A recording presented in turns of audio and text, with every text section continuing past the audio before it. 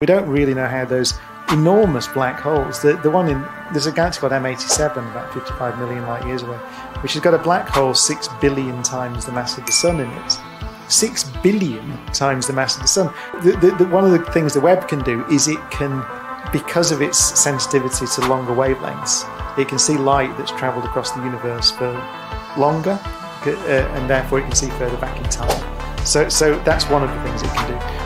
One of the other interesting things, beautiful things it can do, is it can look at the atmospheres of exoplanets.